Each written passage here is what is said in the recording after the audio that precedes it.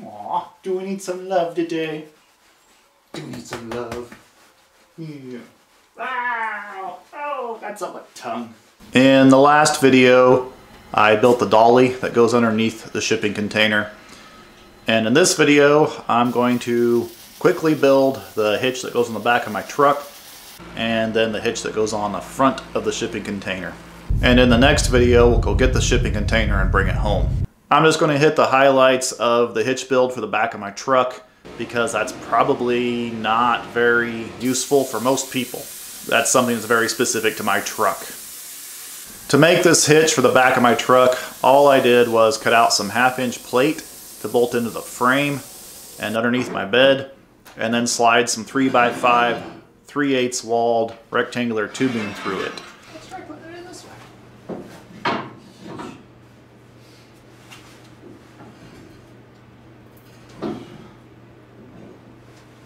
Then I cut out a piece of 1-inch plate on the plasma table, drilled a hole in it, and welded it up on top, and that's what holds the gooseneck ball on. Alright, so that's the whole hitch. When that cools down, I'll put the ball on it. Kind of show you maybe a couple angles of it here, I guess, real quick.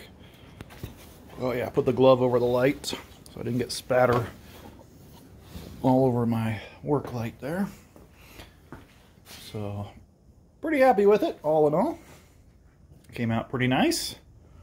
I hesitate to use the term gooseneck hitch for this, but I am building this according to what a standard gooseneck hitch ball should be at.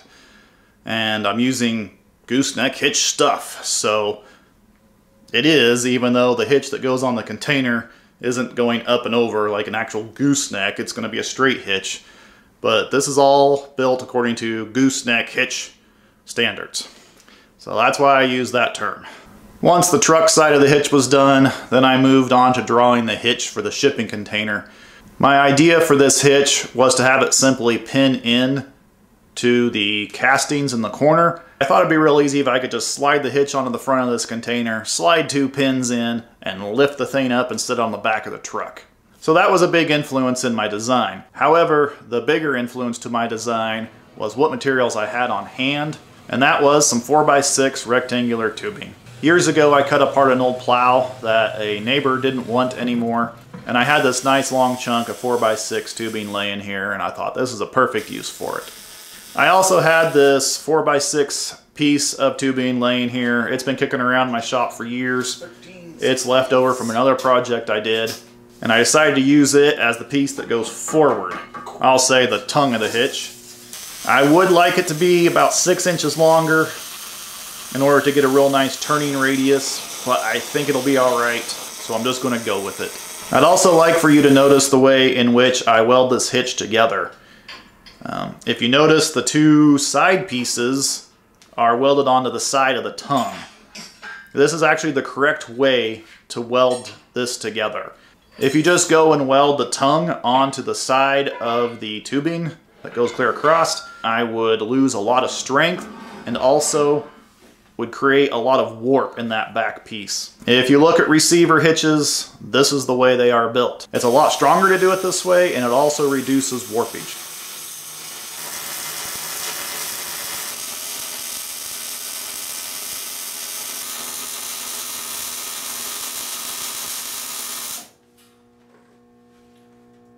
Next, I'm going to make the mounts to attach the coupler to this tubing. It's going to be a piece of flat bar with 3 holes in it. So I'm going to have the coupler down here or the coupler up here. Just need 2 positions. Hopefully that'll be enough. So I got the bandsaw set up. We'll start cutting the flat bar and then just drilling the holes in them.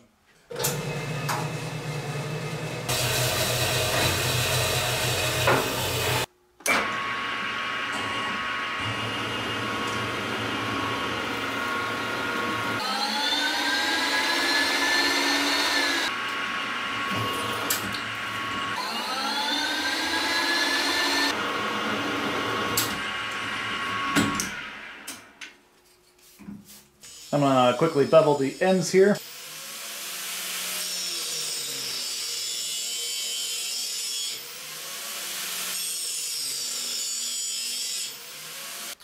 Just going to put a little spacer here. Just kind of get myself set up so I can tack weld everything together. And I'll remove this coupler and then actually weld it up solid. Maybe.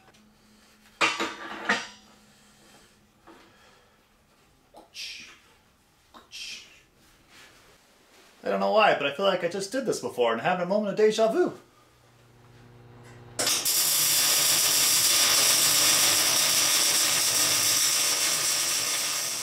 I'm just going to get this tacked up in here, and then I'll take the coupler back out and weld her solid.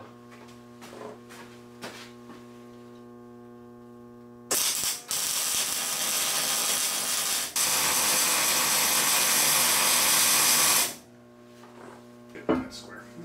Okay. That one won't come apart. Spread out a little bit.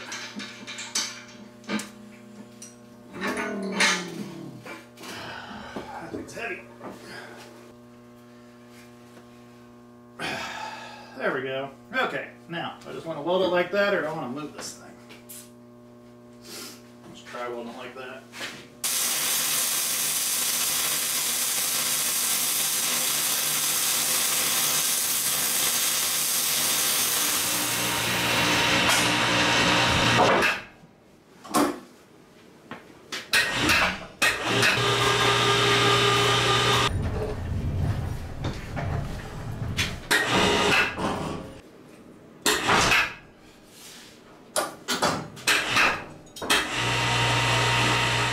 Alright, first thing I'm going to do is draw these plates with the scribe attachment.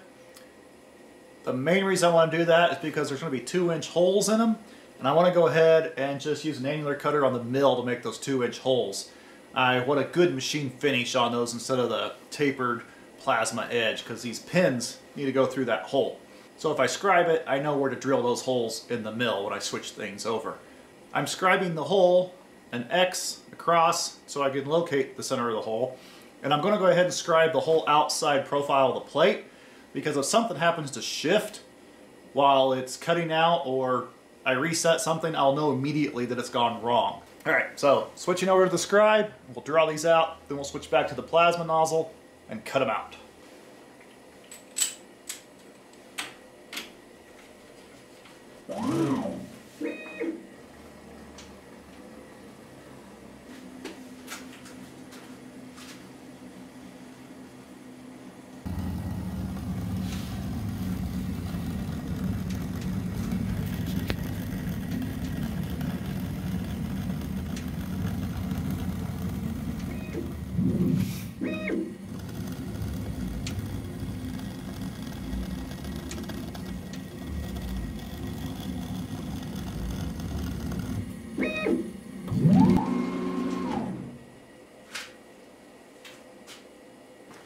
Now I'll swap that back out to the plasma consumables and start cutting.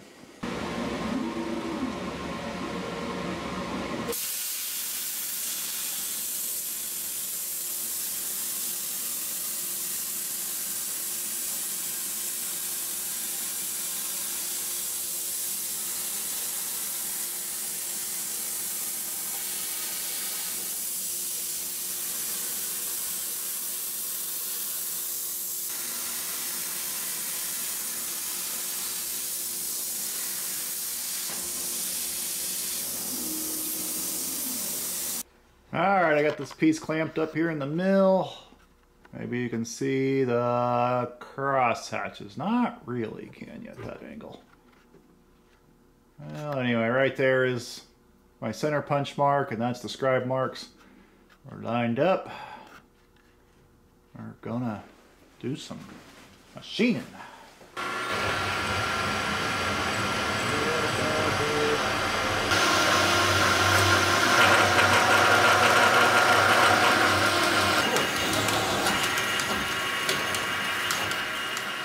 Next, I'm going to build the housing for the Shorelock pins, and I'm just using some shaft for this. And my bandsaw blade gave out on me. The first one I cut off, cut out amazing. It's nearly perfectly square. Really nice finish. The second one, boy, it took off in all kinds of directions. I had to turn the shaft a few times to get it to cut all the way through because it was really just going crooked. So I hope I left myself enough length to get her faced true. Yep. I wish I had an annular bit that could just go through that, because it'd be kind of nice to keep that slug out of the middle of that, but my annular bit is 2-inch depth of cut and these are 2.5 inches long, so won't quite work. So I'll have to do it the old-fashioned way and make lots and lots of chips out of it. Why am I using shaft instead of drawn over mandrel tubing? Well, 2 reasons. First and foremost, this shaft is laying here, so I have it on hand. And second, Dom is really expensive. Like, really, really expensive. And I still have to machine the Dom, bore it out on the inside in order for it to be the right tolerance, because that stuff is made undersized and it needs to be finished. So if I'm going to go to all the work to machine the inside, honestly, it's just about as easy to start with shaft as it is super expensive Dom.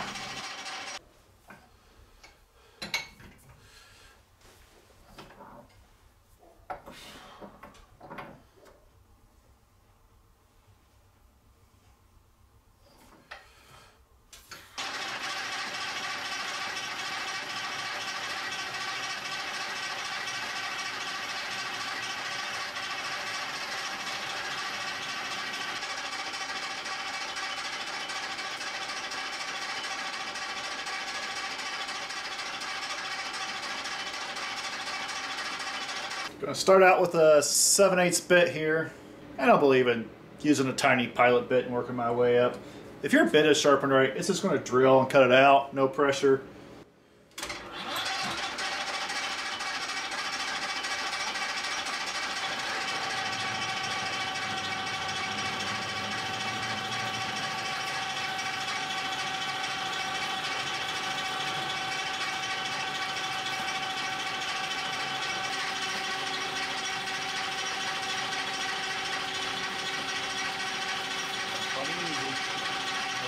Started with a smaller bit.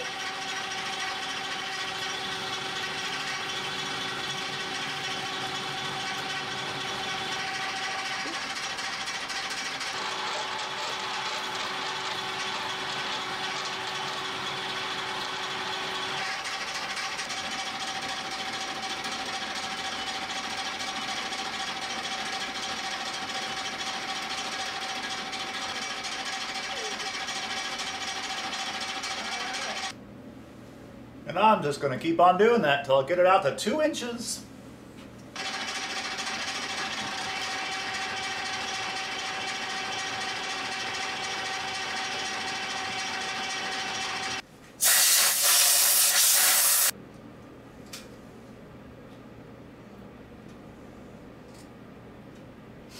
About 1,997 there. Got this scrap piece of 2-inch stuff here. I'm going to see if it fits. Yeah, not quite, so I'll just take another quick little skim cut and we'll be perfect. And now we're going to try the dirty pin. This is the actual pin I'm going to use. I just haven't stuck it in here because it's got some rough spots on it and it's greasy and I just didn't want to ruin my machine fit, so try it. Oh yeah, that's good. Just a little bit of slop on it too. Perfect. All right, I'm gonna chamfer these edges. We'll pull this thing out of here.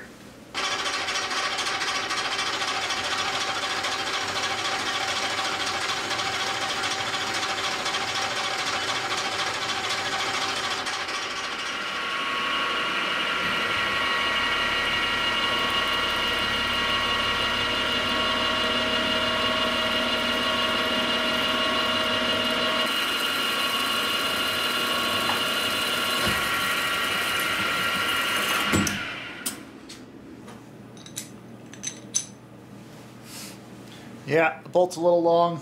3 inches too short and 4 inches excessive here, but I don't have 3.5s in stock for some reason.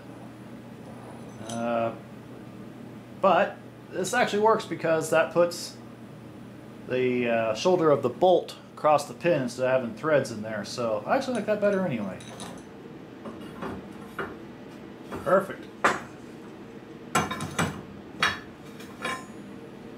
Little burr on the pin there, but otherwise Perfect. Yep. Nice. Okay, now the whole purpose of this little thingy here, this tab, is I'm actually going to bend it out just a little bit, so when this hitch slides onto the container, like it's the container here, and it slides on, it'll have this little bent over tab to kind of bonk onto the corner and slide it over, okay? So I've got it drawn on there which side I need bent, because these things are mirror images of each other. So I'm going to step over here to the press and bend them.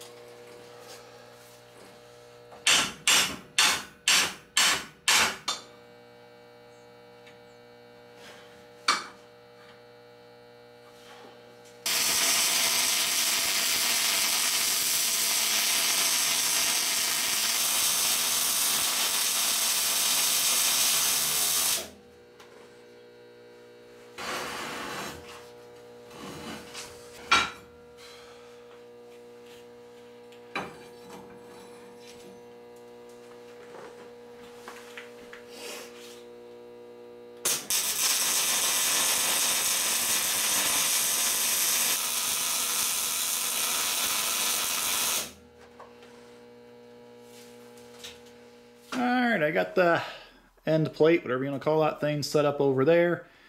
When I was setting that there, I realized that I did this wrong. I don't know why I did it this way. Was not thinking. I should have cut a rectangle in this plate and stuck the tube through the plate. I did that on the truck hitch.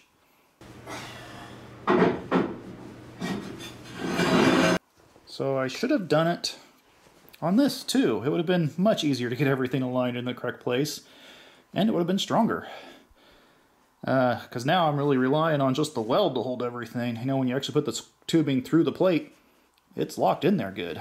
But yeah, I don't know why I did it this way. Just did not occur to me until I set it on here just now, and I'm like, complete oversight. Not happy with that. So yeah, I got it kind of all fiddle-faddled around there, and we'll double check it with the fireball square.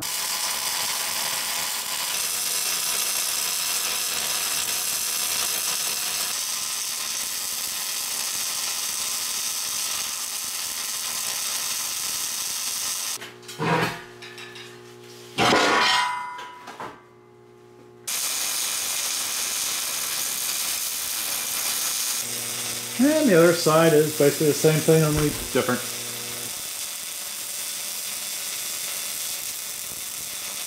Next, I'm going to weld these uprights on.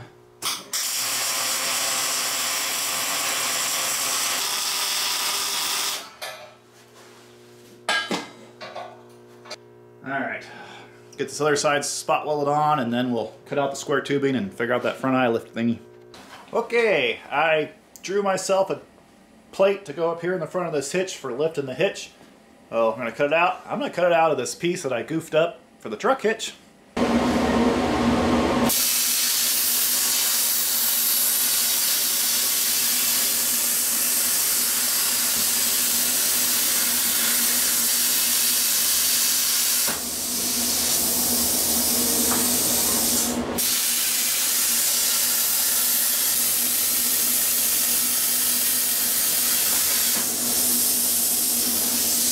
Alright, got set up to cut the ends off of the square tubing.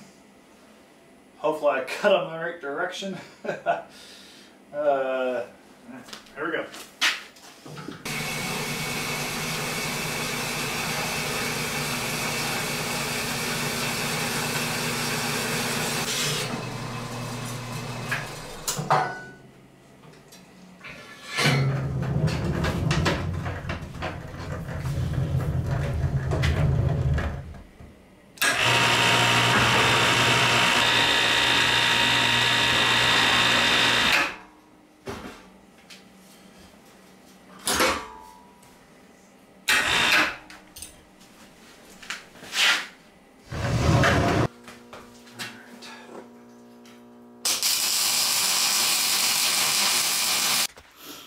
Okay, I've got this welded on, and to get around that weld here, I had to grind that off a little bit on the square tubing, grind that corner off so it fits over this weld.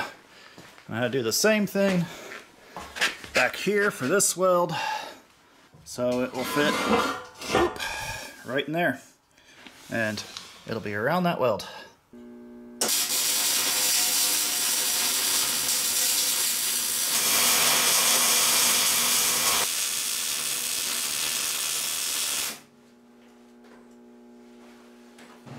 Okay, I am going to figure out where my center of balance is for lifting this and weld my lifting eye on at that point. So move this magnet back and forth. I want the hitch to actually come down just a little bit. Oh, I should probably throw the hitch on there too, that way it's got some balance too, whatever. And we'll mark it.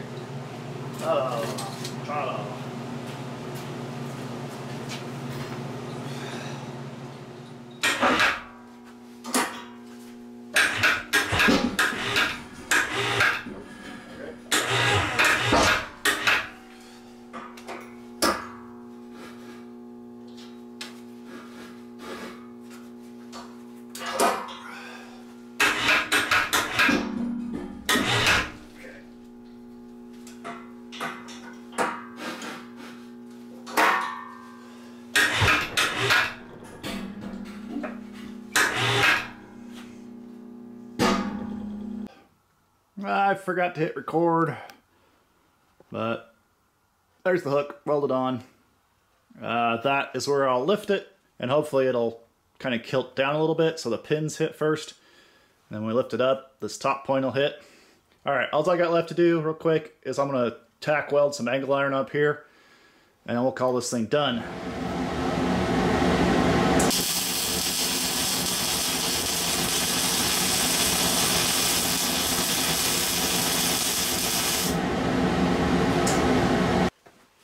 Done with that thingy there on the floor. That wraps up all 3 parts I needed to build for this whole excursion. Next, let's go move the shipping container.